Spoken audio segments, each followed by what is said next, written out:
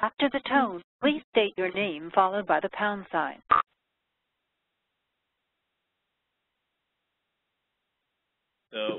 Your line has been muted.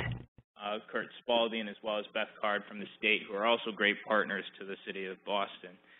You know, what I really wanted to highlight in this is, as was mentioned in the introduction, I spent a lot of time on climate preparedness and the city's energy policy and what we're going to do as our city becomes more and more vulnerable to climate change. But as John pointed out in his presentation, our city has really been shaped by our waterways. We have a very, very protected harbor here in the city of Boston, which gave rise to a thriving marine and maritime industries. And while we've really thrived as a result of that, we haven't necessarily always been the best stewards of it. We've since then spent billions of dollars, as John mentioned, on our Deer Island wastewater treatment plant, as well as the combined sewer separations. And now, I mean, just a few decades ago, the Charles River, the Boston Harbor, some of the dirtiest in the nation, those who fell in were frequently advised to go seek medical treatment. And so this investment that we're seeing is now paying off. We're seeing companies, even like GE, that are coming to the city of Boston, placing their headquarters in areas where people just a handful of decades ago wouldn't have wanted to be because it may have smelled bad or just nobody else was there. Now, as a result of these investments that we're making, our waterfront and what has really shaped Boston's history is making us thrive again, and we're really, really proud of that. However, we still have a long way to go, and some of these non-point sources are going to be some of those challenges that we're going to need to address, whether it's through green infrastructure or otherwise. But those are all further compounded by some of the challenges that we have around Boston as it relates to sea level rise and other effects of climate change. So one effort that my department, the Environment Department, is really responsible for leading is something called Climate Ready Boston. This is a study that goes block by block, building by building, neighborhood by neighborhood in the city of Boston, and takes all the best data on sea level rise as well as climate change effects and translates that into dollar figures.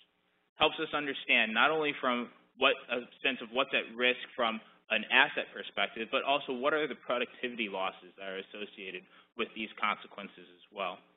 And so that means, what if our electric grid goes down? What if our transportation grid, our transportation infrastructure goes down? What are the productivity losses that are associated with that? To put things in perspective, by the end of the century, 20% of Boston's acreage will be within the floodplain. That's about 12,000 buildings, about $80 billion worth of market value. And so the Walsh administration is very, very committed to coming up with a plan to protect these assets. And we knew that in order to make that happen, we needed to work with our partners, not just across city departments and City Hall, but also with the Boston Water and Sewer Commission, but also with our regional wastewater and water treatment agency, the Massachusetts Water Resources Authority, as well as with our partners at the state. So we use all of the data from the Massachusetts Department of Transportation and their flood projections and incorporated that into our models. We used Boston Water and Sewer Commission data from a storm perspective, incorporated that into our models. And ultimately now we're moving into the next phase where we're deciding how can we best protect the city given what we know on this neighborhood by neighborhood basis. And one of the big recommendations that came out of that is that we needed to form a committee made up not just of the city, but also our industry partners and our utilities, so that if we do have one challenge, that whether it's our sewer system, our steam system, our electric system, that fail and then impact the other ones, that we have standards that are together and we have people that are constantly in contact to address those issues instead of having people just pointing fingers at each other. And so by doing this analysis and coming up with these plans, Boston continues to be leaders on these issues as it relates to climate adaptation. We've got very, very broad goals on the mitigation side as well, which certainly will also impact a lot of this work as it relates to how we can best address pollution in the city of Boston. I'll talk about that just very briefly. The city of Boston has very, very aggressive goals that match those of the state. We aim to reduce greenhouse gas emissions by 25% by 2020, 80% by 2050. This puts us on the vanguard of this work, and a big part of that has to do with addressing how our buildings are constructed, how they deal with wastewater, how they deal with waste, but also how they deal with energy. And obviously some of our largest users of energy in the city of Boston are not just our buildings, but our infrastructure, particularly our transportation systems as well. And so it's really, really important that we continue to work together as we address many of these issues. But we also want to make sure that we're engaging our partners and our residents as we do this work. And so we've got a program called Greenovate Boston. This is our main initiative to try and educate all of our residents on issues, whether they're greenhouse gas emissions, wastewater, stormwater, how to live more responsible and sustainable lifestyles. And that's, as John mentioned, something that I think that we still have a long way to go on. I think most people, outside of this room, they just kind of expect when it rains for the water to go somewhere, and it's not something that comes into their mind. By helping educate them and help them understand how they can use their own private property to alleviate some of these strains on the system, particularly as we're expecting so much more stormwater here in the region, is a crucial part of that strategy. Just to put that in perspective, even here in the Northeast, just over the past few decades, we've seen a 70% increase in precipitation. We're expecting that to get even worse. And as that's combined with the city of Boston and how vulnerable we are to sea level rise, because as John mentioned, so much of our city is based on fill. And that fill is really just built in the 1800s to where the sea level was then. But the sea hasn't kept that promise, and it's continued to rise. And so now we're a very, very vulnerable city to these challenges. And if we have 20% of the city underwater, that water has to go somewhere, or that pollution is going to invade all of those buildings that are in the floodplain. So with that, looking forward to your questions, and thank you so much for having me.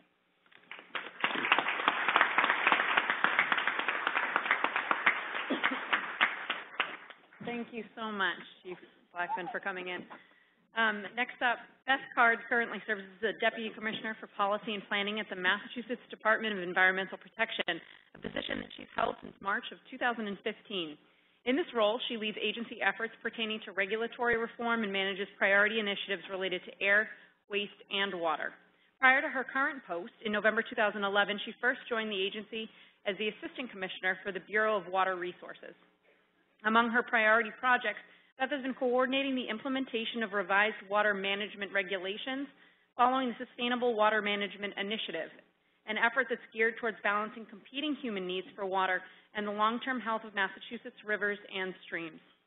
Prior to joining MassDEP, Beth was the Director of Water Quality, the Water Quality Division, for the New England Interstate Water Pollution Control Commission, and in 2009, EPA New England presented Beth with a prestigious Environmental Merit Award for her work on the development of the Northeast Regional Mercury TMDL. Beth has also served as the co-chair of ACWA's Legal Affairs Task Force since 2006. Beth holds a Bachelor of Arts degree from the University of New Hampshire and a JD from the Massachusetts School of Law. Without further ado, please welcome Beth Card.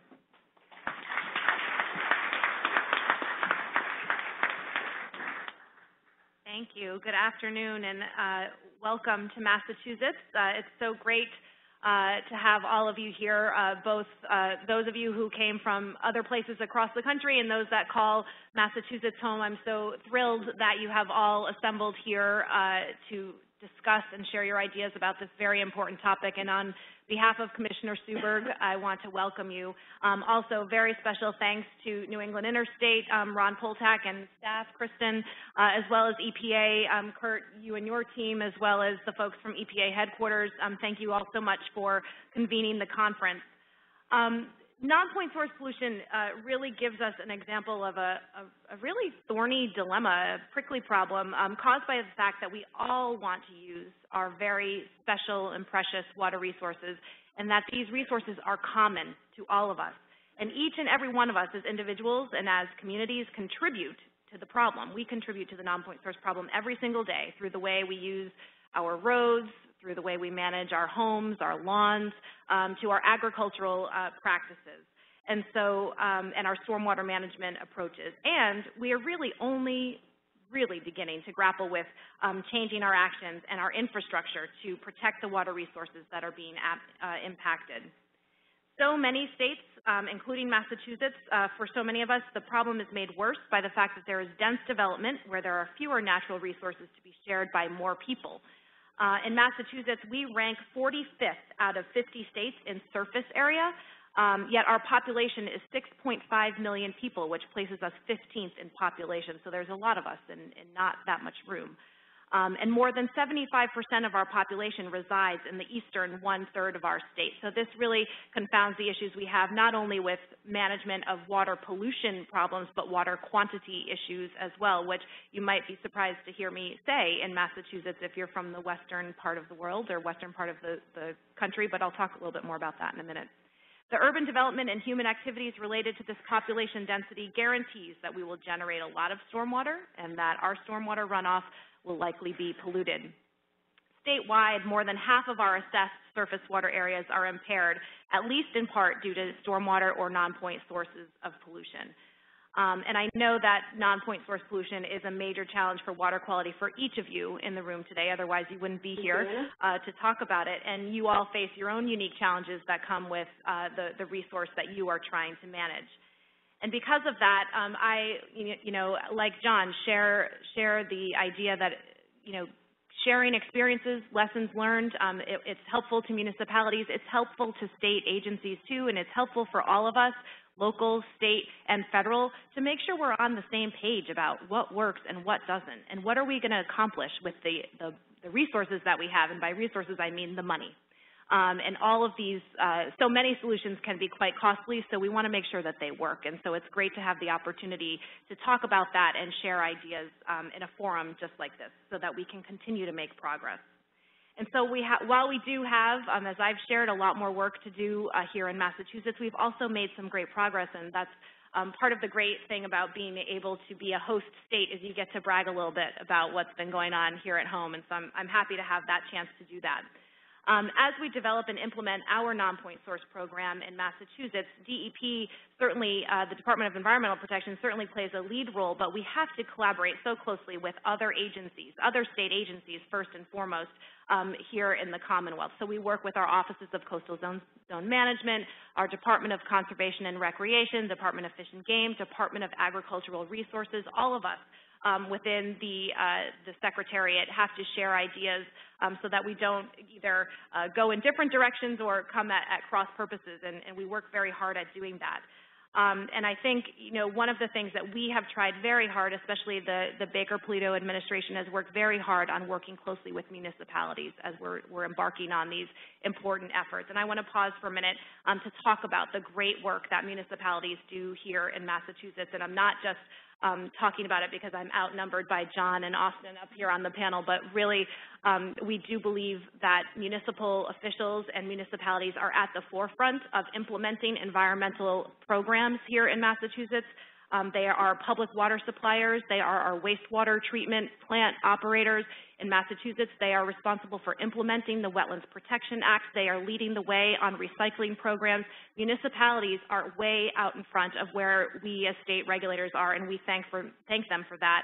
And in addition to the regular programs that they administer every day, this summer, our municipalities here in Massachusetts, we're dealing with a couple of other things. One, we had a drought. We've been in a drought in Massachusetts for 5 months now, which is relatively new for us. It doesn't happen that often.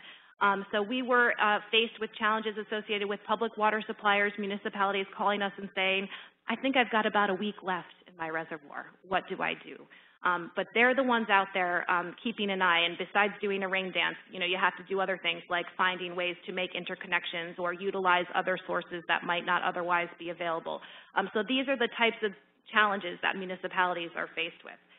We've also been working very hard, including in partnering with the City of Boston and other municipalities statewide, on lead in schools. We all have learned so much from what happened in Flint, Michigan, and we're still learning more and more. And in Massachusetts, we had the opportunity to begin a program where Mass DEP was working with public schools, offering sampling for lead copper, and reporting the results of those sampling, and then working together with those public school systems on identifying solutions when they're finding levels of lead and copper that exceed action levels statewide. And this is a program that still is ongoing, and we've learned a lot from cities like the City of Boston about the best way to do that and how to collect and utilize that information. So municipalities get gold star from us here in Massachusetts, and for another reason too, related to the reasons why you're here. They are also looking at ways to forge different types of innovative partnerships to help tackle our stormwater challenges. Back in 2012, a few of our forward-thinking municipalities launched the idea of a regionalized stormwater management initiative, whereby a group of towns would share resources and costs to address stormwater challenges within their own community. They also sought some help to help meet their compliance requirements under the Massachusetts MS4 permit. And the 2012 effort resulted in our first regional stormwater coalition, which then consisted of a dozen communities in central Massachusetts. That Central Massachusetts Stormwater Coalition has now grown to well over 30 towns, and based on the success, we now have 5 other regional stormwater collaboratives throughout the Commonwealth, where these communities are working together to do things like share GPS equipment and reporting, developing reporting and tracking tools, using a shared online library of outreach materials that can be customized and branded by each community. And they're now looking into ways to enter into regional contracts for shared services such as laboratory analytical services and other efforts. So these towns really have done it, and they're a great model. Massachusetts DEP has had the opportunity to offer them a little bit of funding, not much, but a little bit to help keep them going, as well as some logistical support, and we're just so thrilled by their success.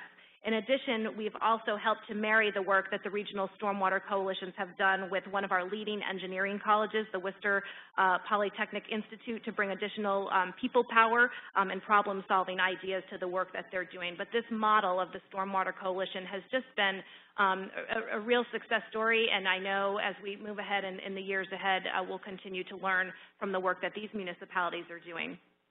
Lastly, in Massachusetts at DEP, we are developing a web-based tool that will support the development of the 9-element watershed-based plans in all of our communities. Our watershed-based plan tool, which you'll learn about in a session that Jane Pierce is presenting on Wednesday morning, will assist communities and advocates with watershed planning and grant proposal development.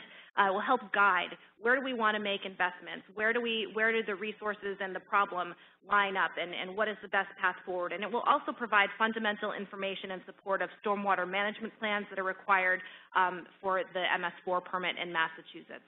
So this is just a flavor. I know for DEP we have a few folks who are able to participate in the conference, and I know they will be taking notes and learning from the rest of you. And so really I just want to thank you very much for being here and for sharing your ideas, and look forward to a successful conference. Thank you.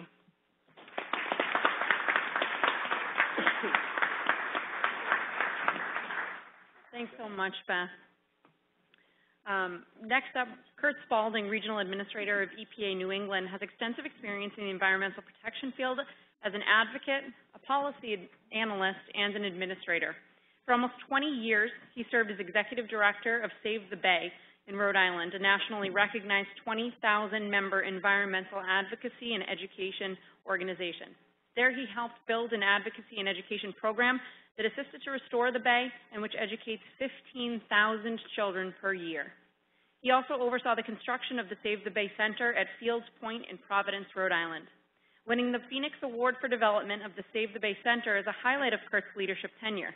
But, according to Kurt, getting a green infrastructure project permitted on a brownfield back in 2003 is one of his greatest achievements. Since joining the EPA leadership team in December 2010, Kurt has been leading a holistic approach to finding environmental solutions in New England. He has emphasized efforts in restoring and improving resilience for New England's iconic waters such as Cape Cod, Lake Champlain, the southern New England coast, Long Island Sound, and Great Bay. He has also been a champion for New England communities. Urban revitalization is a priority for Kurt, and through investments in brownfields, Superfund site cleanups, and healthy community initiatives, successful revitalization has come to fruition in places like Lawrence, Massachusetts, Waterbury, Connecticut, and Bridgeport, Connecticut. Kurt has been heavily engaged in adaptation planning efforts around climate change in New England and holds his bachelor's degree from Hobart College and an MPA from SUNY at Albany in New York. It is my honor to introduce Kurt Spalding.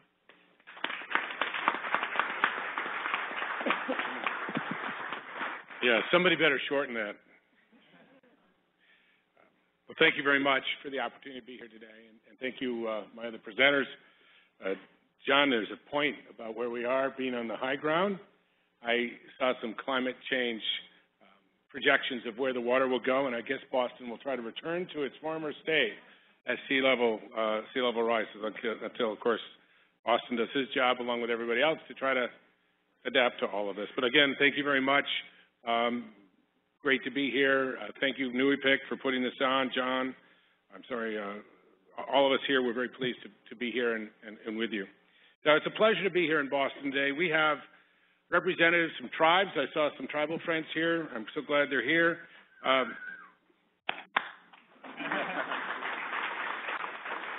Territories, EPA staff across the country. This is an important topic, especially important here in New England, a region that is heavily protected in protecting our water resources. We range from an urban area to coastal, mountainous, agricultural, rural. We have it all. But again, it is really all about our waters here in New England. In New England, our iconic waters make this a very special place to live. From the north to the south, Casco Bay, wonderful place, an estuary of national significance, to Lake Champlain. Some argue it's a great lake like the other Great Lakes. Back to the coast of Cape Cod, it's where it all began in this country, is at Cape Cod. Of course, Narragansett Bay, where I spent most of my career trying to restore the bay, and then, of course, that great inland sea, as it used to be, Long Island Sound. These places all struggle with nutrient overloads or too much nutrients, warming waters, rising seas, you name it, they deal with it. All three places have large watersheds that need protecting from the very top to the very bottom. And these systems are in trouble to some degree, threatening the economies that depend on them. All of them depend on a complex system of economic, social, cultural, environmental values. It's too short to say that New England depends on the vitality of these systems. So in the past, or in the recent past, really, it's been a recent time. I think John's slideshow was fantastic because it showed what can happen over a relatively short period of time. But in the most recent time, we've seen great progress in protecting some of our iconic waters in New England.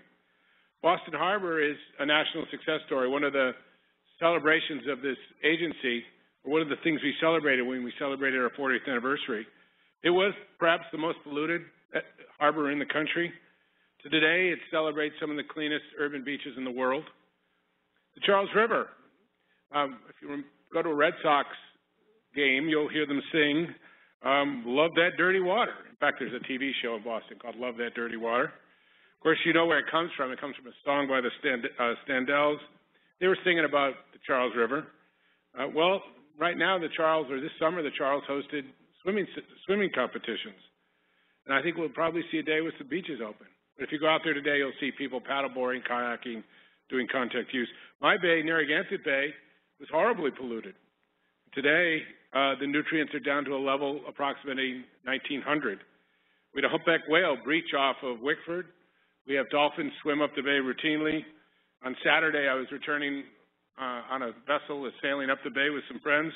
A couple seals popped out to visit us in the middle of the Providence River. Nobody would have thought that was possible.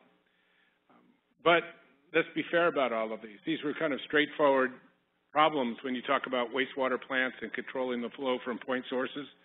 We cleaned up Boston Harbor primarily with a big enforcement action that John outlined it, but of course when they built the big sewage plant on Deer Island and then moved the outfall out to Mass Bay, it did great things for Boston Harbor.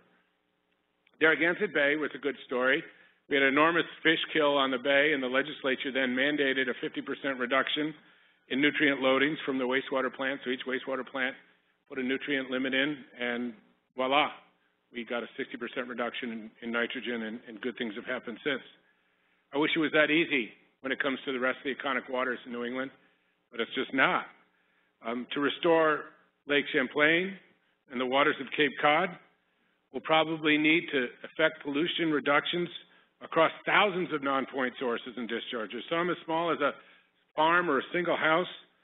This requires a much different approach you all know well, one that actively engages local communities and enlists the public in solving these problems. This must be much more of a community conversation. This new picture requires something I talk about a lot with my team at Region 1. It requires whole system thinking. It requires a watershed approach that Beth talked about, and I want to congratulate the Commonwealth on leading the charge in this kind of work.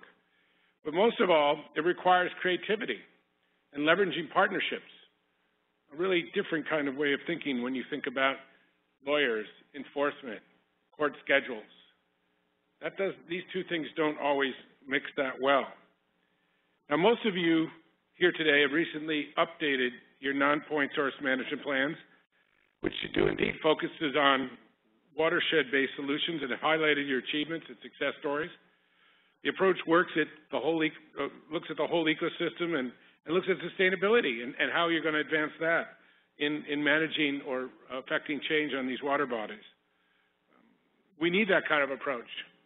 I use a term all the time called emerging conditions, and getting ourselves looking out and looking beyond the immediate, but looking on at what's coming. Obviously, the emerging condition of climate change, it's more than emerging at this point, it's with us, but it keeps emerging. You have to keep looking at it and looking at it again and again. And I guess a lot of you know, and Beth talked about our municipalities and our mayors and our common councils, our city councils, our select boards here in Massachusetts. Well, they're all struggling with very tight budgets. And this budget problem, the structural deficit problem, continues to plague our public sector in ways that are deep and hard to deal with. Now, the management plans you've done often look at local solutions. There are hundreds of national success stories, examples where we see how this kind of approach works. Look at Westlake in Iowa. Since 1996, EPA has partnered with their state departments, the Ag Department, and others to invest in best management practices. Things like planting perennial vegetation along banks, implement rotational grazing with farmers in the watershed, all to get to water quality improvement. I mean, we know these things in this room. These kinds of stories tell us how partnerships can be powerful and work in very strong ways. But most importantly, leverage the resources to get environmental results. Many of these stories start with 319 funding, that very important funding that people talk to me all the time about at the state level. More 319 money, please. More 319 money. Of course, they complain that once we have a consent decree or some kind of mandated improvement, 319 money is difficult to use. But then again, it's so important to get things going. Here in New England, our water resources, I said, drive economy, tourism, recreation, environmental health. It is who we are. So over the past couple of years, EPA New England has been looking at these challenges facing water systems, our big water ecosystems, with our state and local partners, a true collaborative effort. Our partnerships on these issues are the glue that holds solutions together, because these are local places that need local solutions, and they'll only be effective if they sustain local economies. So a couple of examples that I'll just go through very quickly. The Lake Champlain TMDL, I hate the nobody knows what TMDL except people in this room. So publicly, I like to think of it as an initiative for Lake Champlain. And of course, we've got to change this title, Beth, Cape Cod 208. 208? Exactly what that means. I know you do. And so does everybody in this room, although the younger ones may not. If you don't get the joke, you're too young. But the bottom line is we've initiated two very holistic approaches to two of New England's most iconic waters. These are examples which not only illustrate how we need to embrace the complexity of what we do, but find innovation behind the solutions. We use the authority we have, which in some cases under the Clean Water Act is not that significant, but we can use that Clean Water Act in creative ways to empower strong local engagement and solutions. It's important to note that the nuts and bolts of our programs. Other programs that aren't highlighted as much as, quote, the Clean Water Act, the National Estuary Programs, 319 grants, and other smaller pieces of what's been added to our repertoire of tools have been very effective to get things done. It's really important that we use every tool we have, that we look at our toolbox, we do engagement, we encourage solutions that will save our resources. There's a term I use to describe this with my team in Region 1. It's called latent capability, latent capacity. There's a lot of capacity and capability out there that's latent. It's not being used. Can we get to it? Can we figure out ways to empower it? So let's go to the Lake Champlain. You should know where it is. If you don't, I'm not going to tell you. You just don't know New England. Actually, it's wedged between New York and Vermont. It's rural. It's mountainous. It's absolutely gorgeous. It has major challenges. It's an agricultural landscape. Small farms, large farms. I learned long ago Vermont loves their small farms. And this is a place that really tries to protect their agriculture character. Unfortunately, all these small farms, with all due respect to my federal partners, have been incented sometimes to grow where they shouldn't, add more head when they shouldn't, and of course leaves more nutrients going into the lake. 3/4 of the segments of Lake Champlain do not meet Vermont's water quality criteria for phosphorus, some by a wide margin. But to really get at this, you should visit northern Lake Champlain in the summer and see that nobody's going in the water. No one can go near the water because of blue-green algae blooms. And now they are depressingly regular and even predictable for the areas, some of the best recreational areas of Lake Champlain. We finalized the TMDL for Lake Champlain. It sets targets for 12 lake segments, subdivides these targets among 4 major sectors that contribute. So this is a very intense, localized analysis. It includes all the sources, wastewater treatment plants, about 5%. Of course, our friends in the legal community like to tell us we have to take those down to, as minimum technology, but won't do much to do so because you got to deal with the other sources. The sources from lands and waterways, agriculture, forest lands, erosion from unstable stream corridors. Nonpoint pollution is the challenge in Lake Champlain. The underlying analysis shows that the whole landscape of Champlain Basin and everyone who works, resides, vacations, recreates there contributes to the problem. We're all in it. The new targets require that everyone have to contribute. It's an all-in approach. Working in close collaboration with our state colleagues in Vermont, we have built the strategy with them, mostly by them, for meeting our targets. Vermont has made some really hard cutting-edge choices to tackle the significant sources of phosphorus. They've included the road network in the plan, including the back roads, the non-paved roads. All of these are significant sources. The Department of, the Vermont Agency of Transportation has embraced it. I just learned today that the final step towards rulemaking and policy change for the Department of Agriculture in Vermont has been adopted. So we're seeing the actual, moving the slides, aren't I? What a distraction. We are seeing the actual effect of this plan actually being implemented. We've made a strong and policy case to take the challenges of Lake Champlain head on. And what was very exciting was to see the political system rise too. The thing we did differently there, if somebody asked me, well, why am I talking about this? It's because we engaged early and often with all the actors. We did not sit in Boston, and the DEC in Vermont did not sit in their halls. We went out and engaged the farmers, especially the dairy farmers, in a 2-year-long conversation about the problem as much as about the solution. So this type of engagement was very effective. Moving quickly, the Cape Cod 208, and I again want to say unequically that this is a partnership, a collaborative effort with the Commonwealth and the Cape Cod Commission. Cape Cod water quality is declining. It's declining fast. Macroalgae is washing up on beaches. Low dissolved oxygen is plaguing the estuaries. All kinds of issues that affect the quality of the water is making a big impact on the life on Cape Cod. We have 71 embayment systems slated for TMDL development, including 150 water body segments. This is much of the work of the DEP. The needs are daunting. In some places, they would need an 87% reduction in nitrogen load to protect the water, that local water body. Most of it, almost 80% of it, is coming from septic systems. So what we need to do is update the Cape Cod Wastewater Management Plan. Nitrogen is the issue. Fortunately, the Commonwealth gave the Cape Cod Commission a little over $3 million, and I was able to stand with them as they went forward in updating their 208 plan. And for those of you who don't remember, 208 is this wonderful planning tool that we somehow stopped using in any detail. We pulled it off the shelf and made it work, and now the 15 Cape Cod communities are responsible for achieving water quality goals under that plan. The Commission's done tremendous things. It's built a very comprehensive IT infrastructure to manage all that's going in to implement the plan. But again, the key there was engagement. Years spent engaging those communities in how to meet the challenges of their problem.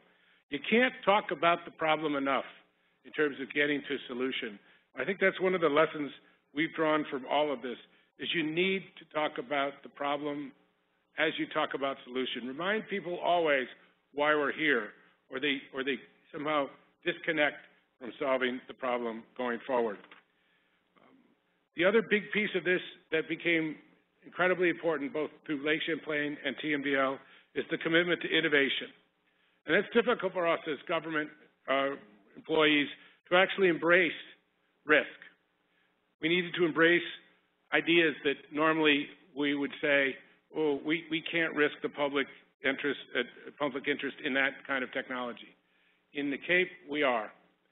Different technologies are being used, they're being tested, they're being leveraged, their partnerships are coming to them, and it's wonderful to see how people, when they're engaged in the full creative enterprise of solving the problem, they respond and move forward. Obviously, green infrastructure is part of all of this. We have great assets in this region with the New Hampshire Stormwater Center. The innovations I've seen across our watersheds around GI is really important as we move forward. So I leave you with this important message in terms of how an EPA region would engage in this kind of problem. First, we must always think about partnerships in getting it done. Well, in fact, we probably were able to clean up Boston Harbor or even Narragansett Bay behind a big court order. Those won't work going forward when you talk about Nonpoint. The idea of partnerships, engagement, and problem solving has to be part of it. Second, you need to bring creativity. If you think you can walk in with prescribed solutions and deny the people the opportunity to engage in the innovation and creative process of solving a problem, at least in New England, you won't get very far, because we have a lot of educated, smart people operating at the local level. And then finally, you have to realize that there's lots of assets out there that perhaps we don't always avail ourselves of when we go out and do things. Again, there is latent capability, latent creativity. I've seen great things happen. Running a nonprofit organization for as long as I did, I've seen the power of what volunteers and citizen science and all the other assets we could mobilize can mean. I'll leave you with this short vignette. Some of you may know, who come from Rhode Island, we had quite a challenge with a conversation about a major port development in Quonset. And when the battle was all over and we had won the day, I sat down with the folks on the other side, the guy who was hired by the proponents, and asked, and he said, geez, if they had just given me more money, I would have won. I would have beaten you. I said, no, you never would have won, because I hadn't started accessing all the assets I had as a at Save the Bay in terms of taking on that issue. We were sending committees all over the country to study ports on a volunteer basis. The point is, you can get engagement, you can get assets, we can get solutions. And as John pointed out, over 350 years, or a little less than that, 320-something years, a major city in this area has been created. In the time we have, I know we can make big progress on non-point pollution, and of course the climate change issue Austin's talked about just a few minutes ago. So thank you for your time, and have a good conference.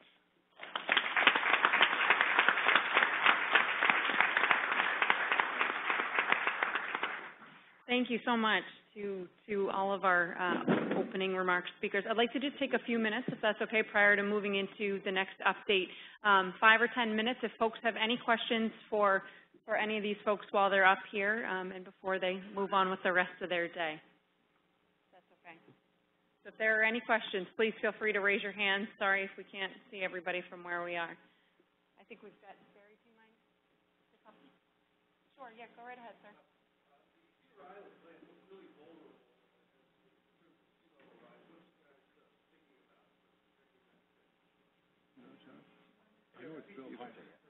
Oh, sure. Sure, I'll repeat the question as well. So the question was, as it relates to the Deer Island wastewater treatment plant, surrounded by water, what are you guys doing from a climate preparedness standpoint? You're 100% right. Looks very vulnerable. That site, as it was being planned, even decades before we had started in earnest on our climate preparedness work, was actually planned to be elevated. It's actually relatively resilient to some of the stormwater challenges that we would see in sea level rise. The reason why they had that foresight actually wasn't so much from a sea level rise perspective, but from they needed the elevation to get more pressure to get the effluent out into the Massachusetts Bay. But yes, it is a major piece of infrastructure that is surrounded by water, surrounded by the ocean, and a big reason why we wanted to work with the Massachusetts Water Resources Authority as part of our planning processes on climate preparedness. All the way in the back, just speak up and maybe say your name as well.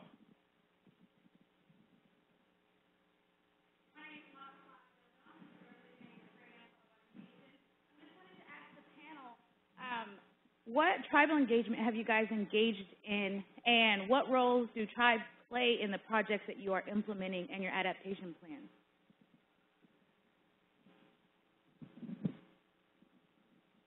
Well, we've had the good fortune to engage with our tribes really since I took the chair back 7 years ago on all sorts of environmental issues. One we're working in right now is with the Passamaquoddy tribe regarding their wastewater plant and the fact that the underpinnings of the plant, it's right on the water, is eroding away. So we've been able to catalyze a federal response, Army Corps, ourselves, others, trying to find money, planning, and time to reinforce or make that plant resilient to what is undermining it now. There's other examples. Some of it's housing, some of it's environment, but there's a variety of things we're doing, catalytic projects with our tribes. But it started with a conversation, and it's built to actual action, and now I think it's pretty much a feedback loop of action, planning, action as we go forward.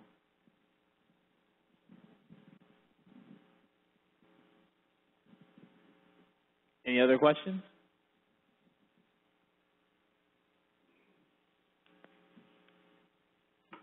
All right. If there are no other questions, I'd just like to take the opportunity again to thank John and Austin, Beth, and Kurt for taking their time today for joining us. And I know that they've got very busy schedules and some other things to do this afternoon. So thank you again.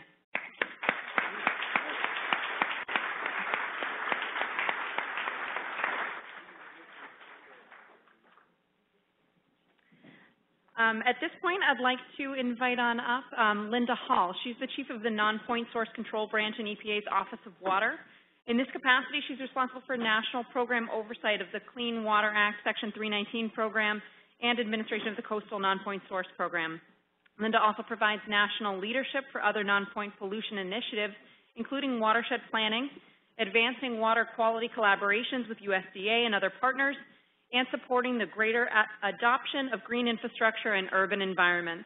Linda has 30 years of experience in environmental policy, technical and program management, about half of those in Clean Water Act programs, including wetlands management, wetlands and water quality assessment, water quality trading programs, and the TMDL program.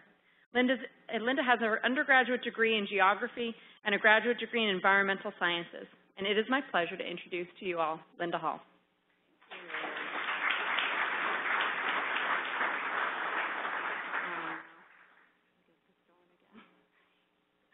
I can't talk about Daisy Field. I think I can be informative on that.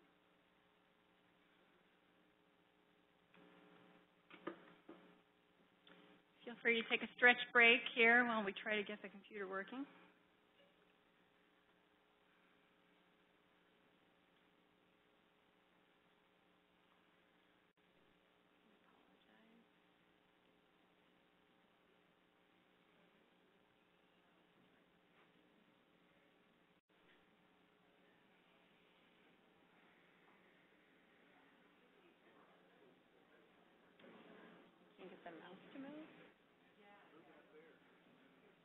Yeah, but I can't get it.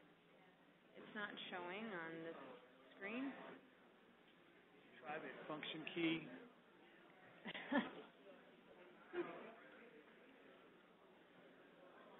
Sorry about that. Okay. Duplicate. Yeah, I can't get it No to mouse. move on here.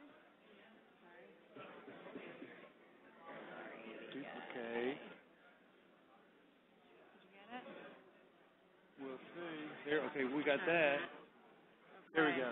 Wait, don't go anywhere. You seem to be better with this than I am, so. All right.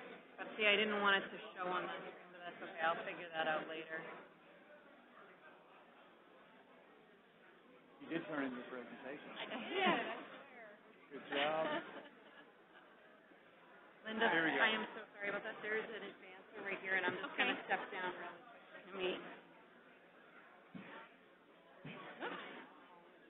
Hold on. Wait, I'm sorry, what happened? Something happened. Just go ahead and click on it right here. There you go. Your first one. That's my second one. Is it, which, is this the, This is that. oh, this one. Go back. There Okay. you go. Got it. Oh. Okay, folks, we are going to get started. Please retake your seats. Those of you standing in the back, if you'd like to come forward, there are plenty of great seats right in the first and second rows here. Come on up.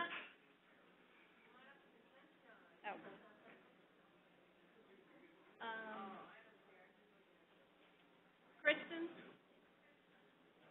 Kristen?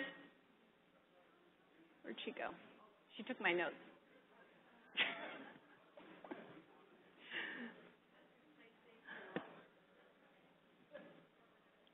All right, well, we'll get started. And what a terrific lineup of speakers. We've been warmly welcomed to Boston and to Massachusetts, and I think have some great broad context for our next 3 days. Thank you. And so I am pleased to use the time that I have to give you a program level update on the Nonpoint Source program from where I sit in EPA headquarters. And I look forward to covering a fair amount of material with you here over about half an hour. So hang in there, and then we'll have a break and get into the sessions. But I wanted to start. I was very pleased that the planning group was thanked already, and I want to echo that. And I actually want to ask all the members of the planning team for this event to stand up. As Kristen said, we had 40 folks from states, tribes, territories, NUIPIC, EPA, planning the sessions, working for the last few months to set up this meeting. So please stand up, and we are going to recognize you and thank you for all your hard work. The agenda looks terrific. I'm really excited about all the sessions. So I would like to give you an overview of kind of the roadmap, if you will, where we've been in the Nonpoint Source program in the couple of years since we had our national meeting in Dallas, where we are now, where we're headed. And I'm going to focus on the following priorities. And as I said, there are quite a few of them. I'm going to go through them pretty quickly, but they're all really important to the program. So these are the things we've been working on at the national program at EPA headquarters and the regions. We know you folks are working hard every day, day in and day out, to make the state, tribal, and territorial Nonpoint Source programs the best they can be. So we want to do the same thing. We want to support you and make the national Nonpoint Source program the best it can be. And we've done a lot of, I think, very good things in the last couple of years and more to come. So I'm going to give you an update in the following areas that are our programmatic priorities right now. So the first is staying the course on 319 program management and accountability, continuing to demonstrate the return on our 319 investment for state and tribal programs. We'll touch on funding, unliquidated obligations, and leveraging. Better capturing and communicating our progress. We have a lot of exciting updates there. Improving program operations and efficiency. Progress we're making in training and technical support. And then finally, I want to touch on the importance of integrating. Partnering has already been mentioned today. We know that's part and parcel of what we do. So I want to touch on efforts we have underway to integrate and synergize with other Clean Water Act programs at EPA, and then with important federal agency partnerships outside of EPA. So the first one, staying the course on program management. If you've been with the Nonpoint Source program for a while, it might be hard for you to believe, as it is for me, that we are entering the 4th fiscal year where the new 319 program and grant guidelines apply. A lot of very good effort has been invested over the last few years in making those guidelines a reality, realigning programs to meet the guidelines, and so I do thank folks in the regions and the states and territories that are subject to those guidelines for all the work that's been done, most notably achieving about a year ago in September 2015 the updating of all of the Nonpoint Source management programs. That was a heavy lift. It was a very important goal for us to meet programmatically, and we did meet it. So that's great, and we will be continuing to see through. There's been a lot of other efforts as well. I won't belabor all of them, but we will certainly, from EPA, continue to see through the implementation of those guidelines. They do represent what we think is a foundation for very sound investment of the $319, and it's important for us to keep our eye on that. So we'll be focusing in the following areas in terms of making sure we're implementing what was envisioned in the guidelines, with half of funding going to watershed projects, keeping the management programs updated and ensuring they're relevant for leading your work in the programs, staying, of course, on watershed planning and the review of those plans as set up by the new guidelines, and then conducting the annual satisfactory progress reviews and other just important program documentation. So that's something we will continue a focus on going forward. Since much of the urgent focus on program management, the 319 program of 4 or 5 years ago, was driven by oversight concerns by the Office of Management and Budget, which has a big voice in our budget, and the General Accounting Office, I thought I'd offer some perspectives on where things stand with those two oversight agencies. With OMB, the changes that we put in place in the 2012-13 era, I think, did a lot to reboot the program in their perspective and to put us on a much stronger footing with OMB. OMB has also a very strong interest in the collaboration with USDA, that is the National Water Quality Initiative, and has repeatedly expressed its appreciation to the 319 Nonpoint Source program for its role in supporting that initiative. So my sense between both of those things is that with OMB we are in good stead at this point. I think we're a program in good standing. So that's a very welcome change from maybe where things were about 5 years ago. With GAO, again, for those that haven't been in the program for a while, we had an in-depth visit from the General Accounting Office, which is an accountability arm of the federal government. They spent a lot of time looking at the 319 program in the 2011-12 timeframe and issued a report that asked us to make quite a number of changes. We did get a revisit from GAO in the last year. So a revisit is when they come back and look at how implementation is going for one of their prior engagements at headquarters. We spent a fair amount of time responding to various queries that they had, and GRITS pulls from our GRITS database, and a lot of discussion of the steps we had taken from program management. So it was actually a fair amount of effort, and then in the end, and we agreed with this, GAO concluded that it was actually too soon to assess the impact of the new 319 grant guidelines, that just given the lag time with appropriations, grants getting underway, projects getting underway, et cetera, we didn't have a database of enough projects and enough information in GRITS yet to do any kind of an assessment of sort of before and after the guidelines. So they deferred for now, but we can be sure that they will be back.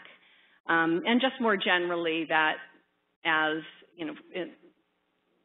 a centerpiece for Nonpoint Source work under the Clean Water Act, the 319 program will continue to be the subject of interest and subject to high expectations. So, and we have no problem with that. We will meet those expectations. So let's take a look at funding. This is a long-term picture from when 319 funding started. So probably the most relevant part of the graph is the right-hand side. For over 12 years, the 319 program enjoyed $200 million or more of funding, and that plummeted very quickly in the 2011-12 timeframe to a low of 159 million, in FY13. We've climbed a bit up from that. Our FY16 appropriation was 165 million. We ended up getting that shaved back a bit because of internal rescissions, but so we've rebounded a little. We're certainly not at historic levels, and where that goes from now is really anyone's guess. So I think it's really in our interest just to continue working on demonstrating the return for that investment and that we're managing the funds well. And on funds management, I did want to touch on ULOs, unliquidated obligations. These are funds that, 3, 4 years, 5 years after the appropriation year, there's still high levels of old year money on the books. That's not a good situation. That situation tends to be viewed by appropriators and financial overseers at the federal level that, well, you're not spending the money, you don't need the money. And certainly the money isn't out on the ground doing good work. So in the past, that was an issue. That was a management problem for the 319 program. So I'm very happy to report we're doing a much, much better job on ULOs. And in fact, we just got recent data over the last 4 years on the national level. The program has continued to cut ULOs by 5 to 11% every year beyond the preceding year. So we're really getting towards a sustainable level on ULOs at the national level. We thank you very much, all you grants managers out there that are doing the due diligence to keep your eye on the funds and make sure funds are getting expended well and promptly. Really matters, and it really pays off. So let's talk a little bit about funds leveraging. So, and this is all kind of on that theme of return on the investment. So we all know doing Nonpoint source work, the point was made very well just now. It's a matrix, it's a group of partners, it's a group of funding sources, and you pull it together the best you can, and 319 funding can play an important role in that. But until recently in the program, we weren't really well situated to describe exactly how or how much of a role the 319 funding plays. So I was really pleased when staff at EPA headquarters were able to do an analysis, and they looked at 400 of our success stories, Nonpoint source success stories that are reported, and looked at the state-reported funding levels and funding sources for those stories. And then did an analysis here, and I don't know how well you can see this, but as you'd expect, it's a diversity of funding. State funding is in the green, local funding in the blue, red is kind of a collection of other funding, and then yellow is the federal funding. And again, this was all the funding that was reported to achieve 400 water quality success stories, achievement of water quality standards. So the federal funding, a little less than half of it was 319 funding. So in that green-gray on the far right, that's the amount of 319 funding that contribute to these overall successes. So on one level, this isn't very surprising, right? You all work every day with matrixing funding. But I think from a 319 program perspective, it's very helpful to be able to use an analysis and a graphic like this to show the important role 319 funding does play in making these projects go, and also that these funds are being very highly leveraged. So that's always something that's welcome and I think well received when you're talking about program results. So good work there on funds leveraging. We do continue to invest in tribal Nonpoint source programs, and they grow every year. About 8 tribes per year over the last few years have opted in to join the Nonpoint source program. Tribes receive both base funding and then are eligible to compete every year for to plan and implement watershed projects. So just last year, as an example, 29 of 43 such projects were funded, and the next FY17 RFP will be coming soon. We also offer, in addition to the ability to attend these national forums, regional trainings, usually 2 to 3 a year, multi-day tribal Nonpoint source trainings, and we have a few of those coming up in the coming year as well. So lots going on with the tribal Nonpoint source program, and in addition to the Nonpoint source specific work, There are a couple pretty important opportunities for tribes under the Clean Water Act just this year. So the 303D program just finalized the process for welcoming tribes with treatment as a state status, TAS status, for the 303D program for those tribes that want to, through that program, assess and list their impaired waters. That's a program we work very closely with in the Nonpoint Source program, so there's lots of good connections there. A second opportunity that is an advance notice of proposed rulemaking that's on the streets right now for comment and discussion, which asks whether EPA should promulgate tribal-specific water quality standards, and if so, what those ought to look like. So that's a very important conversation and something that could be quite helpful to tribal water quality programs as well.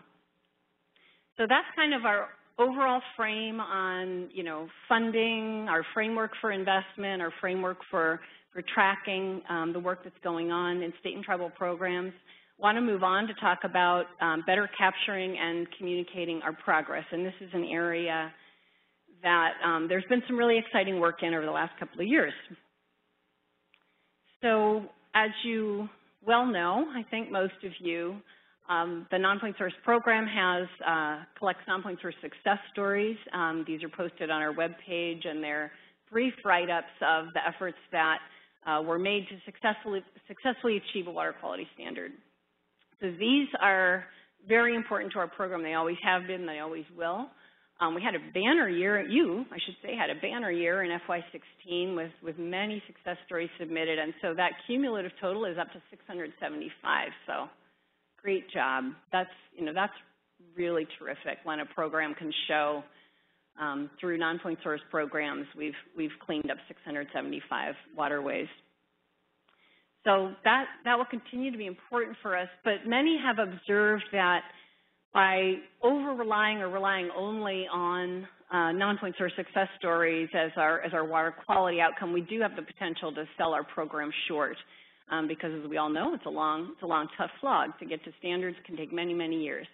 So we wanted an ability to better capture progress and to communicate that progress. So a couple exciting things have happened in that regard. So the first is a change to our measure. So the success stories are associated with measure WQ10. That's an EPA official program measure, which counts an impaired water body that has achieved, where a water quality standard has been achieved. It's no longer impaired for that parameter. The way that measure was structured, it only captured, so in a waterway that was impaired by more than one thing, it would only capture and count the first water quality standard that was addressed. So if a creek was impaired for pathogens and nutrients and work was done to address the pathogen standards were met, that would count as a success story. If continued work happened in that creek on the nutrients problem and standards were achieved, that would not count the way the measure was defined. And there may have been good reasons for it, but over time it was not enabling us to capture all the success that we have. So we did adopt, just in this last year, a new measure. Our old measure is WQ10, the new measure is WQ10A, and it basically will accept all of the impairments, Nonpoint Source impairments that through restoration projects have been restored. And so we are excited about this measure. It's official as of FY17, and basically it means that if you do work or you continue to do work in a single water body and achieve subsequent standards, those can be sent in as success stories, and those can be counted under our official measure. So send them on in. We're ready, we're open for business and ready to take them. Another way that we are working to better communicate our progress, I am very excited to share, is something it's been on our to-do list for a couple of years, and it got published literally last week, and that is a Nonpoint Source highlights report. That's kind of the shorthand name for it. National Nonpoint Source Program, a catalyst for water quality improvements. This is an engaging and I think very attractive document that serves a number of very important purposes. The first, it really highlights the importance of state, tribal, and territorial Nonpoint Source programs and the important role that 319 funds play in supporting them. So that's one big thing that it does in a way that a number of important audiences can kind of easily grasp. It also portrays the variety of work that we do. A lot of people think 319 and they think agriculture, and that's certainly true in many parts of the country, but we are a very diverse program. You're all dealing with very diverse kinds of problems in many different communities, so we try to portray a picture of that. It also helps the reader understand how land use drives non-point source problems, I should say. Of course, that's well known by everyone in this room, but as Kurt was saying, you know, less well known by others, and an important message to convey. And it talks about, in such a diffuse environment, the importance of watershed planning to get to a result. So it really, for us, I think, communicates a lot of very important foundational messages for us and for the non-point source program. And I think it's going to be a very, very valuable document for us. And I almost forgot to mention my favorite part, which is called The Faces of Success. There they are. And the report actually portrays a few folks, you know, from programs around the country, and provides, you know, their photo and a brief comment on the importance of the work to them that they are doing, and in some of those comments, the role of how the 319 funds helped. But it's really intended to put a face on the program and to show that really this is hundreds and really thousands of people working year in and year out on these problems. And when you get the water quality restorations, that's truly the tip of the iceberg. So I think there are just many important things that this report communicates, and it's you know, 16 pages, it's a lot of graphics. So we can share it with, you know, certainly incoming senior managers, Office of Management and Budget, General Accounting Office. We have other outreach plans as well.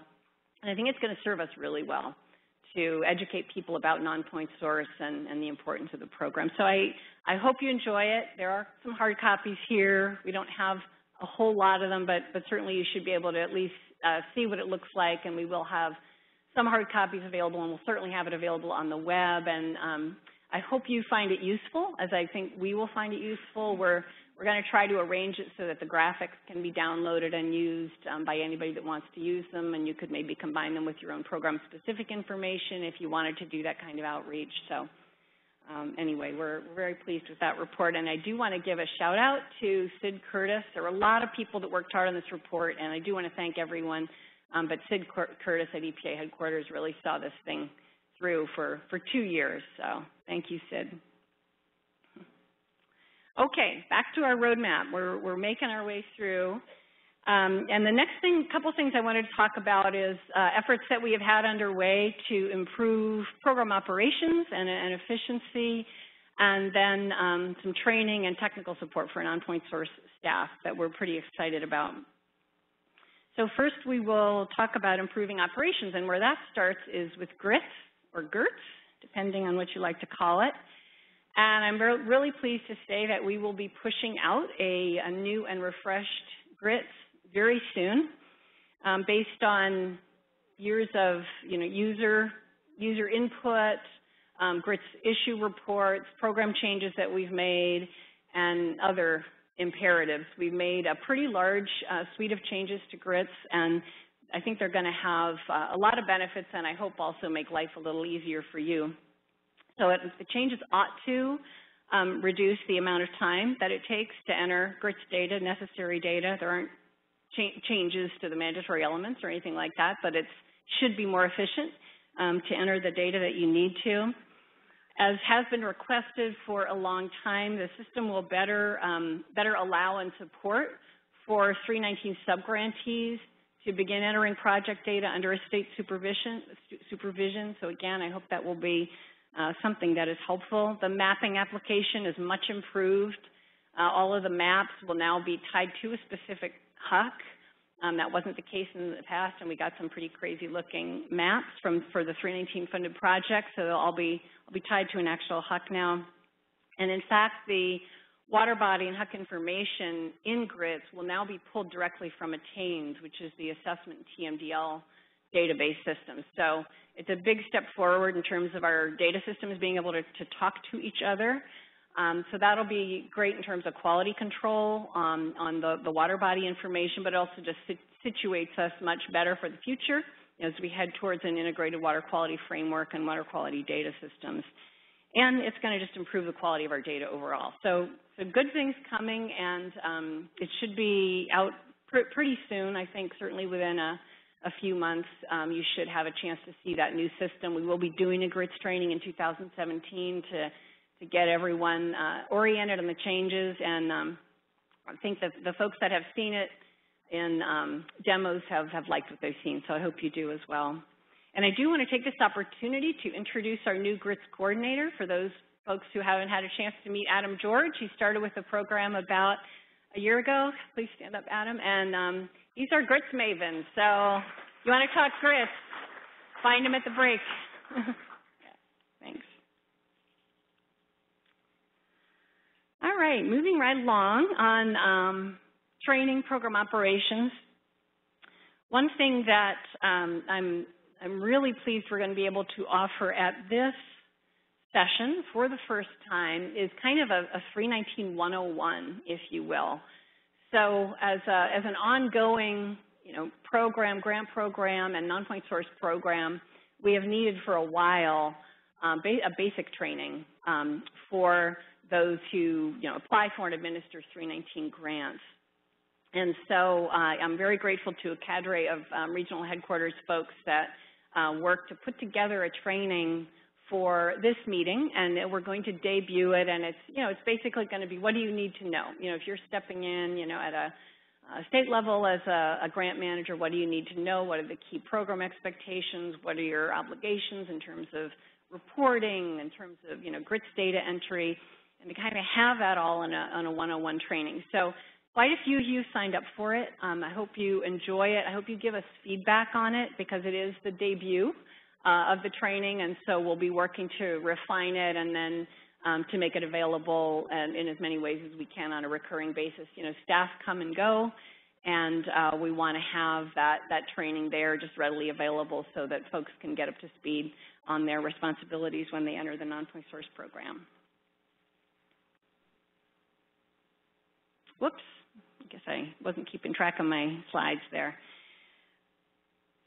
The last thing I wanted to mention in terms of technical support, something else we're looking forward to getting more fully underway, I guess, in FY17 is something we're calling the Non-Point Source Tech Exchange webinar series. We're going to be building on a current webinar series that's been more nutrient focused, but we want to expand it to the full non-point source community, to all of you, your colleagues, your partners, and it will be primarily on technical topics, and it might be non-point source monitoring design, or it might be best practices in drainage water management, or we've heard a lot already about green infrastructure and how do you know the practices are really working, what are they doing. We've got a fair amount of research on that. We could have webinars on that. So the idea is to have it be a regular forum with useful, relevant technical information for the non-point source community. So we'll be looking to you for ideas. I'm sure we'll be tapping you to be speakers in some of these. We'll figure out a regular schedule and a lineup and get the information out to you on that. So look for more on that in the coming months. All right, we are in the home stretch.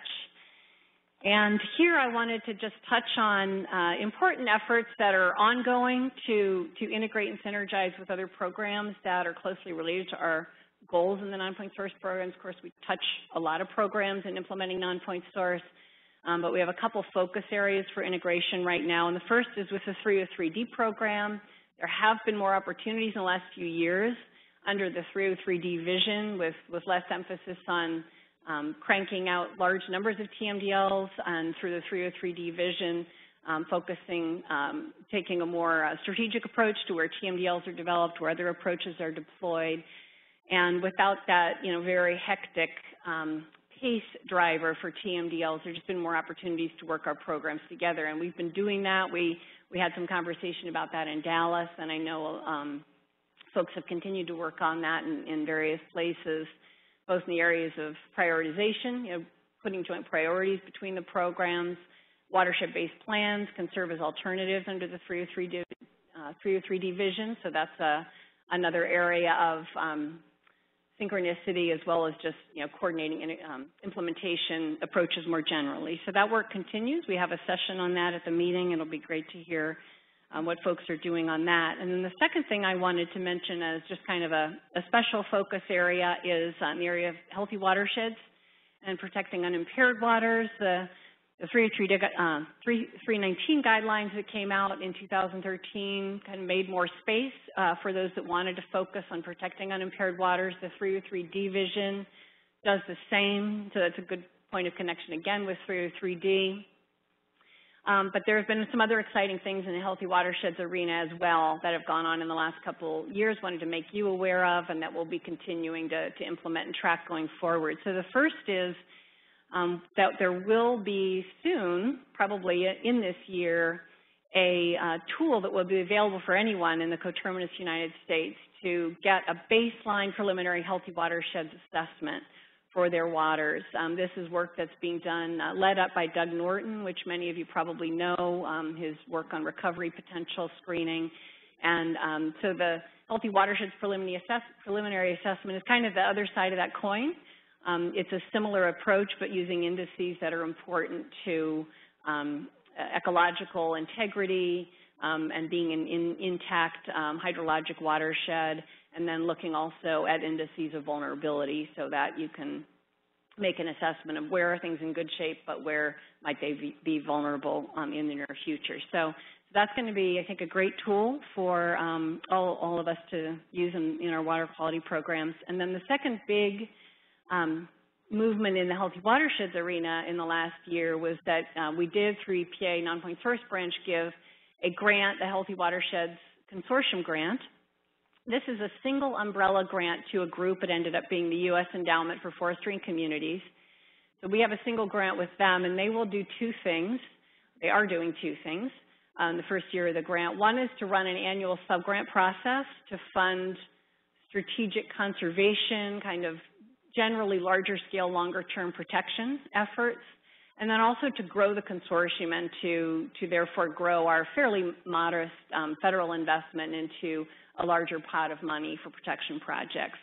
So they've done it. They had a great first year. We did get a round of 9 projects in the first cycle. The second RFP is out now. This is the website if you want to take a look and get an update of what's going on or put in a proposal. And we were really excited to learn that the Natural Resources Conservation Service, the USDA, has pledged $1.5 million over the next few years to help fund these protection projects. So, and this is through their technical assistance fund. It's not EQIP funding or other funding that is really limited in how it can be used. So there is more flexibility with these funds. So that was a terrific boost to the funding that's available. I think we have about $2 million available for those protection projects under the grant this year. So exciting happenings there as well. So mentioning NRCS, I did want to touch on a couple quick things with that very important partnership.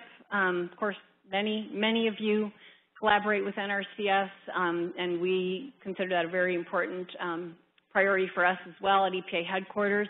We have been working over the last couple of years to support the National Water Quality Initiative. For folks less familiar with that, that's a focused effort at the state level with NRCS and State Water Quality Agency to focus on small, typically HUC 12 watersheds, and with the aim of saturating or getting as high a concentration as possible of water quality focused conservation practices, those that address sediment pathogens or nutrients in those watersheds. There are about 188 watersheds right now. One of the things that's been exciting with the NWQI is that in this, in FY17, NRCS is, one of the issues where the NWQI had been a little less successful in some watersheds was where there had not been watershed plans in place, or there wasn't a watershed group or soil and water conservation district kind of set up to do outreach. And so in those situations, there just wasn't the participation and there just wasn't the readiness to get those kinds of practices on the ground and the intensity that was envisioned with the NWQI. So learning from this, NRCS has this year started what they're calling the NWQI Readiness Pilot, and I hope some of you have heard of this by now. The deadline was in September to identify up to 30 watersheds that would be supported in FY17 to complete watershed plans, to complete planning processes, and to do landowner outreach, with the idea that then by the beginning of FY18, those watersheds would be primed for a very high level of adoption of practices. So it'll be very interesting to see how this pilot plays out. I give NRCS a lot of credit for taking this on, and certainly in the Nonpoint Source program, where this kind of targeting and engagement and watershed planning is what we do. It's really encouraging to see things moving in that direction on the NWQI. Another quick note on that, we did do our first report to OMB on NWQI on the short and midterm metrics in 2016, and that was very well received as well. We are doing another one. We have, I think, an inquiry out to some of you for information on that. And as I've said before, OMB is extremely interested in how this cross-agency collaboration progresses, and I think inclined to support it going forward. And then one last note on an important partnership, turning more to the paved places and urban landscapes, is one that we have been growing more recently with FEMA. And for those that may not be aware, and the Corps of Engineers, but for FEMA in particular, they have changed policies in a pretty significant way recently in the last couple of years to adopt much more to accept and adopt green infrastructure practices, floodplain restoration, and other soft or green approaches to flood hazard mitigation. So where in the past their policies were very much on structural readiness and that kind of thing, they've adopted policies that encourage communities to use green infrastructure and similar approaches to do them in a broad enough way that they can actually reduce localized flood risk. So that's a really huge policy shift, and it's one that EPA has been very involved in and very supportive of, and we've worked on various products with them. These are a couple of fact sheets here we did to make sure that we at EPA and that communities are aware of these changes, and we've got a couple small pilots going to try to help communities implement these policies, because while they're on the books, they haven't been widely adopted yet. It's a transition process. So that's another partnership that is very important to us in the urban area of the Nonpoint Source program, and that we'll be continuing to work on, and has that connect as well with climate resiliency and flood resiliency. And on that final note, I will just say, going forward, climate, we've heard a lot about it this morning, and we do need, as a Nonpoint Source program, I think, to get more deliberate about thinking about how climate change in the various regions of the country will impact our programs, and also really to understand how we contribute to climate resilience through a lot of our projects as well. And so we'll be focusing on that in the coming year as well. There's a session on Thursday that will kind of kick this off, and then after that we will be forming a work group. We'll be looking for participants for that. But just to kind of take a look at what are some of the steps we ought to be taking in our Nonpoint Source programs to make sure we're not blindsided going forward to some of the impacts of climate. So with that, we have actually reached the destination, at least for this presentation. Thanks for your patience. I know it's been a lot to listen to so far, but we are a program on the move. We will continue to be. And we'll continue to do our best to support really what I think is one of the best clean water investments around in the Nonpoint Source program. So we have been busy, and we will continue to be so to support you in your programs. And just before I close out, I did want to say a couple thank yous, which I neglected to say earlier in my remarks. I did thank the planning team, but I wanted to call out in particular our host region, Region 1, and Sandra Fanciullo, who has done an extraordinary job to make this the best possible meeting, including a lot of hard work to find this beautiful historic hotel. So I want to thank Sandra personally. Really, really appreciate it. And I also want to thank Kristen McQuaid, who's done a fabulous job with us, with our sponsor, NUIPIC, and also Ann Weinberg of EPA headquarters, who has worked very, very hard to make sure all the details are just right on this meeting. All right. And with that, thanks for your attention. I think, do we have time for a couple questions? Okay, we do have time for a few questions if there are any. Any quick questions? Okay. I should know. I'm curious about the FEMA pilot projects. Can you tell us where those are going on?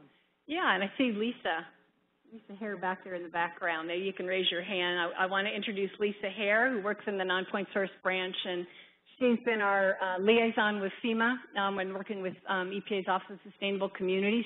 So she could probably tell you a little bit more detail about the projects, but one of them's in Region 3 and one's in Region 10. We are hoping to do a couple more in FY17 as well if we get the money, but Lisa, can you give them just a few updates on the projects? Yes, you were asking where they were.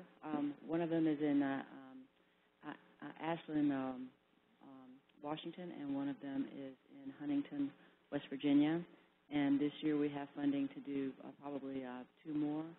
So we sent out some RFPs to the folks in the Green Infrastructure team, and we're working that in conjunction and partnership with the Office of Sustainable Communities with their network, and so hopefully we'll get 2 more on board.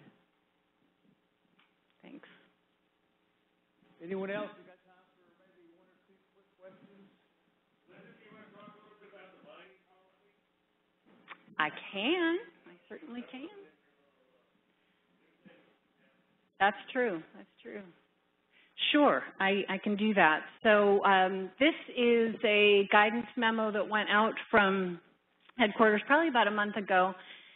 In the aftermath of the Gold King mine incident, which I'm sure many of you know about, and was an EPA action at a site under the site remediation program, which caused a mine breach and a major release of polluted water into the local waters, and that the ramifications from that are still going on. And in the aftermath of that, the Office of Land and Environmental Management and EPA realized some things could have gone better in that process, and took kind of a closer look at its own contingency planning for its site remediation projects. And so they have, processes in place for that. So in a related effort, because 319 funding does support mining-related projects, we did a similar look, although scaled to the kinds of projects that 319 supports, to look at what kinds of sort of contingency planning and communications ought those projects to have in place, just to make sure if something, does happen, that the procedures are known, who to call, the equipment's on site if needed.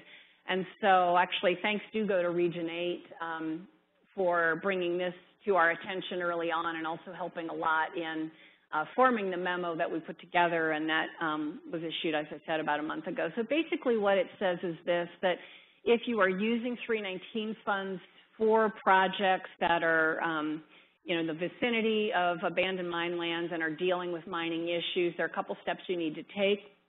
And you need to make sure you've got a contingency plan that's appropriate to what you're doing. So a lot of the 319 funded projects that are mining related they're in-stream treatment. They're not moving piles. They're not, they don't have the potential to breach ponds and that sort of thing.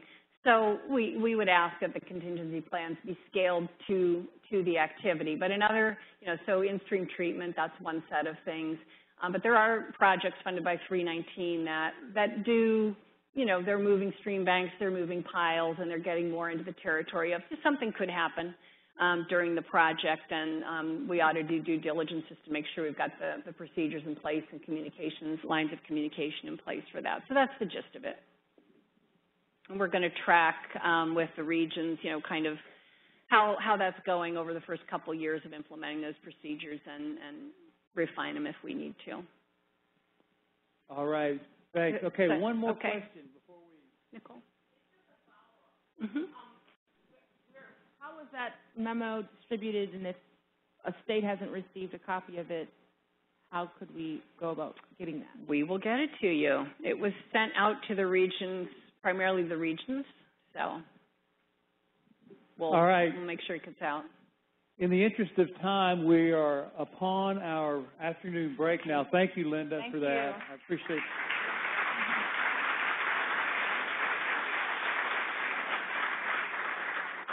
We're going to have our break in just a minute, and as part of your break, you have a task to perform. Your icebreaker is going to happen during the break. It's your responsibility during the break to go up to two people that you don't know and find out from them briefly how they came to be involved in the water profession. It might have been a really cool professor. Maybe they played in the creek from the time they were 1 until they were 10 years old. But during the break, find at least two people, ask them how they got involved in the water profession, and then you tell them. And when we come back after the break, I'm going to probably randomly call on a few people. So if I see you kind of going like this, you know, hiding under the table, you're the one that's going to get called on. So be aware of that. During the break, two people, how they got involved in the watershed, in the water profession. Also, backed by popular demand this year, as we did in Dallas, we have the Name That Tune contest after the breaks. When you hear the music toward the end of the break, that means you've got about 2 minutes to get back to your seat. And when everybody gets back to their seat, we'll see if people can name the tune. The songs deal with the coastal zone, primary contact, secondary contact, recreation, first, second, third, fourth streams, and water as a resource. So they're all water songs. Some are obscure, some are not. We may even have one by a Nobel laureate. So let's take our break right now and be back when you hear the music. Thank you. First of all, who heard the most unusual or interesting way that someone got into the water profession? Who heard, hopefully you remembered your assignment. You heard one of the most interesting or unusual. Now, you don't have to give the person's name if you don't want to. But let me give you this microphone. Tell us what you heard. The most interesting one I heard was a woman from Nebraska, Carla, and she got involved in water due to a multi-level marketing scheme called Amway. Telling about how the Amway products didn't have any phosphorus in the water, in their product, and therefore is better for the water. She got educated by a wise consumer. Okay, so Amway, responsible for someone here at the conference today. That's a new one for me. Anybody else hear an interesting or unusual way that somebody they met got involved in the water profession? Yeah, scientists, engineers, interesting and unusual, you know. What are we going to say? Anybody have any others? Okay, well, I may call on somebody here later on, but we're going to get started with our first group of presentations. How about that song? Anybody know the name of that song? Rain. A song about what? Precipitation events, we call them in the business. And who was that song by? What year? The Beatles. 50 years ago, 1966. Written in response to crappy weather in Melbourne, Australia, when they got off the plane. What was on the A side of that single? Paperback Writer. I looked it up.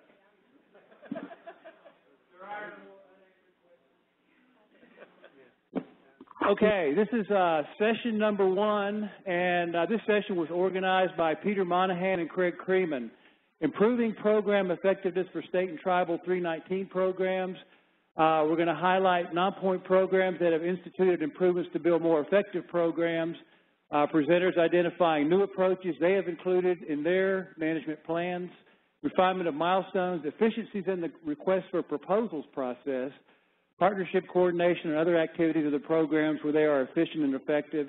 They'll also identify incentives they're using to encourage and accelerate water quality improvements and metrics or other evaluation steps to measure these improvements, programs efficiencies, and accountability.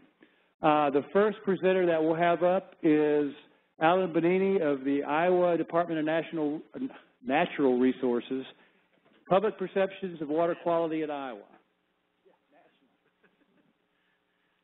Yeah, our corn and our soybeans are natural resources as well. So, well, thank you, and thank you to EPA and to Peter for putting this panel together, and a special thank you to our hosts. My wife and I got here yesterday, and it's our first time in Boston, and this is just absolutely the most beautiful city I've ever been to. I love walking around. I love everything. I especially love being an Italian heritage. I love the North End. I could just live there. I could spend the rest of my life in the North End and never be dissatisfied. I'd be about 150 more pounds, but that'd be another story. Let me see if I know how to work this remote. Okay, there we go. I got it. Excellent. Back in 2012, we updated our Nonpoint Source Management Plan in Iowa, and one of the elements of that plan, we had 54 stakeholder groups that helped us build that plan, and one of the elements was that one of the major goals and objectives was to improve education and outreach to people in Iowa, because we had a sense that people really weren't engaged in the water quality challenges that we had. And so they came up with a series of recommendations, action steps, to help create kind of an increased awareness and change in behavior of everyday Iowans. And the first thing they said was, we need to create a baseline. We need to know what are people's knowledge, attitudes, and beliefs about water quality, and then do things to try to affect change in those areas, and then come back and resurvey to see if we've been successful in moving the needle, so to speak. So in 2015, after some delays because of distractions by the nutrient strategy development, we were able to retain our University of Northern Iowa Center for Social and Behavioral Research to conduct a statewide survey of Iowans to find out more about what they know or believe or perceive about Iowa water quality. And as I said, the purpose of this, the primary purpose, was to set the baseline to inform a campaign, a marketing and education campaign, which we hope to embark upon starting this in 2017, to start to shape the future thinking of Iowans as it relates to water and water quality that affects our daily lives. And I'm actually presenting their presentation here, so I'm not going to be able to understand or interpret for you a lot of the technical stuff that's on this slide, because I'm not a social scientist, I'm not a surveyor, but they did. There was a qualitative component and a quantitative component to this survey.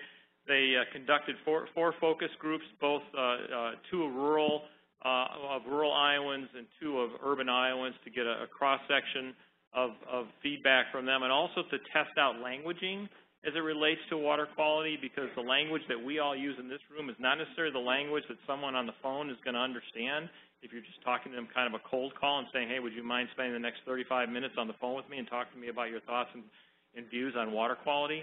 So they really wanted to test out words and phrases. For example, we know watershed, no one else knows watershed. And they came back to us afterwards and said, do you really need to teach people what a watershed is? Does it really matter? Because they're not understanding it. And you could spend all your time and money trying to teach them what a watershed is and not really affect any change. If you want them to change behavior, just have them change behavior. And whatever behavior change they do will ultimately impact a watershed in a positive way and will affect water quality in a positive way. So that was a kind of an interesting takeaway as an aside. They also then conducted a statewide survey. They ended up talking to over 2,000 Iowans, both landlines and cell phones.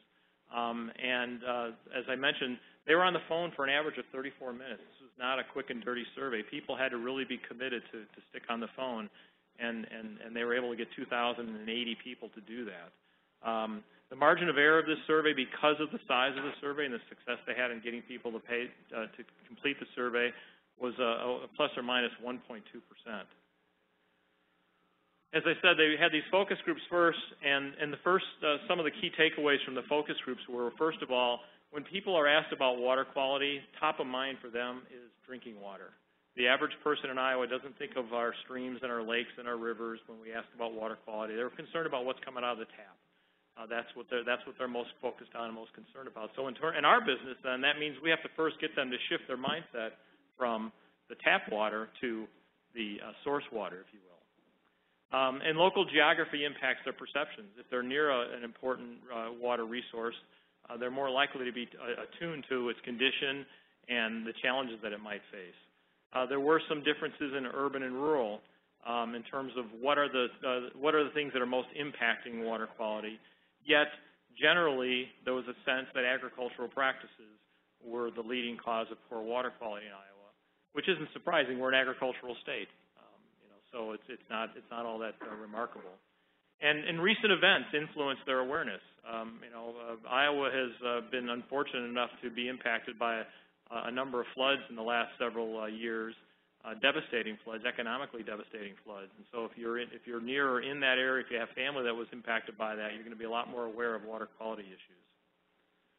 In terms of the survey itself, the phone survey, these are the areas of content that we were focusing on. General, their views of the environment and water quality, their general understanding of water quality and the causes of water pollution, and behaviors that they're doing themselves, and whether they're positive or negative as we know it as it relates to water quality. We wanted to know what are their current behaviors. We don't know what we need to change until we know what they're actually doing. What awarenesses they have in terms of what you can do to change or to improve water quality. Do you really have any understanding at all of what options are available to you? And then ultimately, who's responsible? Who among all these different constituents groups are responsible for improving water quality? And there's some interesting results there. So first of all, the surveyors wanted to test whether or not water quality was even an important issue relative to other issues of the day, the economy, crime, school education, our roads and bridges was the top one at the time because this survey was conducted the same year that the legislature was debating whether or not to raise the gasoline tax to give a new influx of cash to rebuild our roads and bridges infrastructure. But as you can see here, that water quality is top of mind. I mean, even though we had a lot of floods, it wasn't as important flooding as it was water quality. And crime and quality of our public schools ranked lower than water quality did in terms of an issue of the day. In terms of their perceptions of water quality, though, I would say, they're pretty middle road, kind of a bell curve here in terms of their perceptions, and that's the key operative here is it's not what they know, it's what they perceive. And perceptions, and that was just water quality in general. Then we also asked questions that drill down in terms of their understanding of water quality as it relates to our lakes and rivers and streams. And by the way, they also use creeks. They learned from the focus groups that streams is not the word that people use every day in Iowa. They use creeks. So when they asked the survey question, they said creeks, not streams. I tend to use streams, so that's what happens when you do this for a living, I guess. But again, we've got a bell curve here in terms of what they perceive as being the current condition of our recreational water bodies across the state of Iowa. So it suggests that there's not a real sense of, the sky is falling. We didn't have what we heard earlier about, how bad the bay was, I think, in terms of people's perceptions of Iowa's waters generally across the state. We also then asked them, what's the water like now versus 10 years ago? And then what do you think it'll be 10 years from now? And it reflects that same kind of middle road, everything's sort of okay. Some people are at one end and some people are at the other, but generally people think that, it's okay. Now, when I stopped to think about 10 years ago, that was 2005 it would have been, and our water quality probably wasn't changed much between 2005 and 2015. It'd been nice to ask them what they thought our water quality was 30 years ago versus now, or 20 years ago versus now, and then try to project out 20 or 30 years out. But that was the limit of the question. And this was an uncued response, meaning that it was an open-ended question. What do you think of the sources of water pollution are? And I think, there's a lot of information here, but just focusing on, it reinforces what the focus groups found, which is basically agricultural runoff, agricultural chemicals were uncued as the first thing primarily that came out of people's response to that question.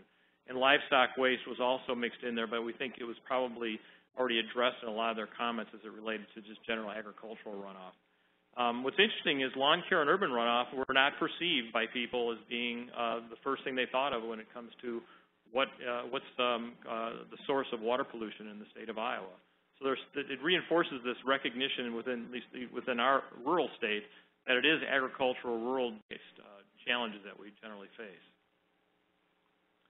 The severity of the threats, you know, these are the top 4 here that I've boxed off. We've got livestock waste, you know, industrial and factory waste, cropland, and then dumping of chemicals down the drain. That's what their perception of the threat is to it. And you can see sewage plants and construction sites and lawn and golf courses really aren't perceived by people as being a severe threat in Iowa to water quality. Now, whether this is actually factually true or not is not important in terms of understanding people's knowledge and perceptions and beliefs about a resource issue that we have to communicate. The top 5 possible pollutants that are affecting our waterway, again, this is perceptions, people's perceptions. We can see that nutrients are clearly at the top, along with pesticides, and then we have road treatment materials and then bacteria. And we asked, there was a list of 12, and this was, you know, where we asked them, do you think it is definitely or not sure, or definitely is not, or you don't think it is a possible pollutant affecting our waterway? And the remaining 7, they're still pretty high. I mean, septic systems, petroleum products, various heavy metals, and algae still got 50% that say they think or they know it's a problem. Interestingly, pet waste was not perceived as being a problem. We don't frankly think it is.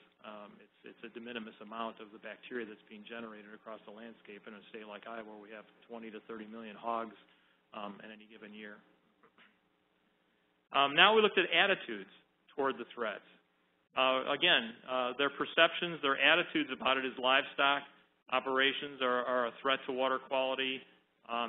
Interestingly, you know, 61% think we need to increase regulations. This is a pretty sensitive topic in Iowa, as you can well imagine, and yet, you know, 2/3 of the state, nearly 2/3, thinks that we need to increase regulations to address water quality. Runoff from paved areas is not as much of a problem, but still half of them think it's a problem. Continuing on about attitudes about how to improve, whether you agree or disagree with the following statements.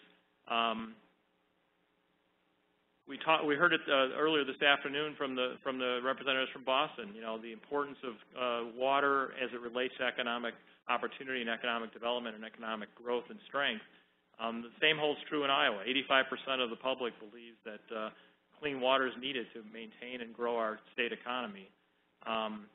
They also significantly, 80%, 8 out of 10, said that they would be willing to change a behavior to do something to improve water quality. And that's now a challenge for us to figure out what is that behavior or set of behaviors that we can communicate to them to say, if you do this differently, you can help us achieve our water quality goals.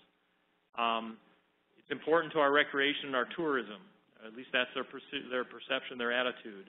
We need to increase incentives for farmers. There's a heated debate going on in Iowa right now on whether or not incentives need to be increased and to what extent, and what's the contribution from whom to address our agricultural runoff problems that we have. But there's clearly support among the public that was tested in this survey for more incentives for farmers.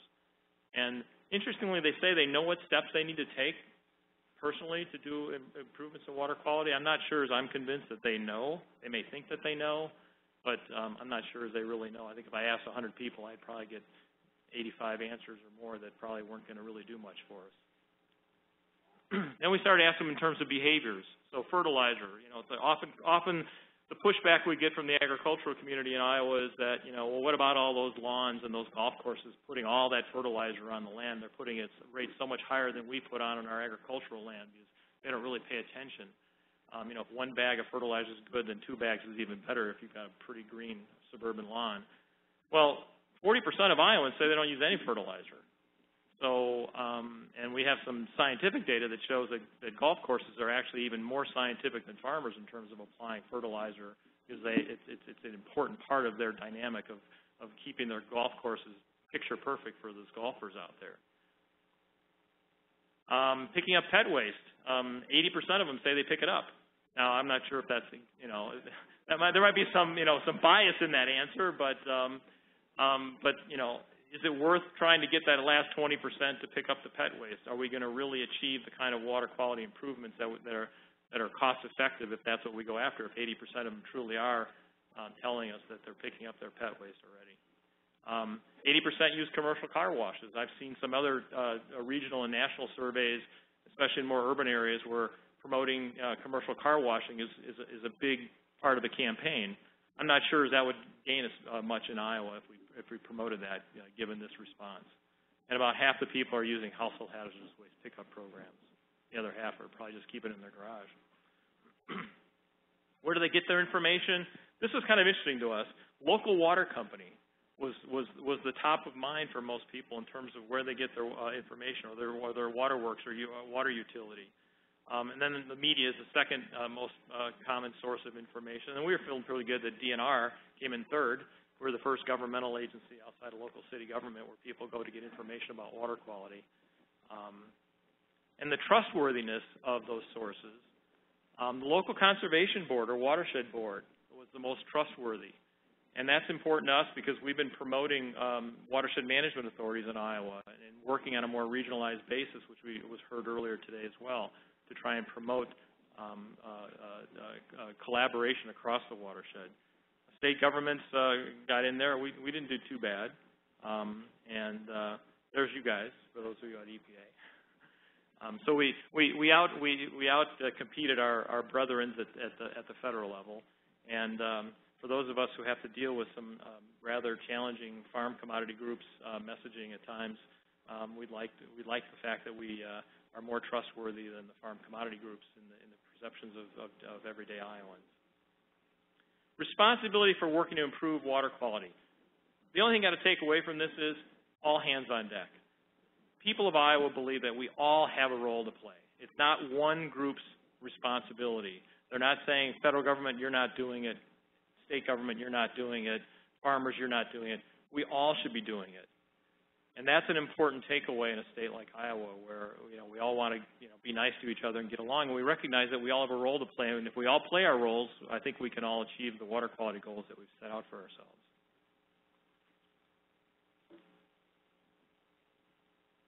And how well are various groups actually doing what they're saying that they were going to do? And local governments are doing the best, which makes sense. I used to work at the local government level, and that's where the rubber meets the road. People relate to their local city councils and county governments, and they feel that they're doing the best job at achieving the water quality goals. So the keys to this whole initiative, this survey in terms of where we're at now as a baseline, most Iowans, rightly or wrongly, are satisfied with their water quality in their area. And about half, again, feel that things haven't really changed much. They're about the same as they were and will probably stay about the same as they are. There is a clear recognition that agricultural runoff is our major problem and the top threat to our water quality in Iowa. And nutrients is clearly number one on the list. As I mentioned a few minutes ago, shared responsibility. Everybody has a role to play, and everybody needs to play their role. So that's good. So there's not finger-pointing going on. And they're all willing to change behavior. What we need to do now is we've got to figure out what is that behavior or menu of behaviors that we can communicate out to Iowans that they can start embracing to do things differently. I spent about 15 or 20 years in the solid waste and recycling part of the environmental world. And we did a fairly effective job, I think, of changing people's behavior. People look for the recycling container now when they're at home, at work, at play.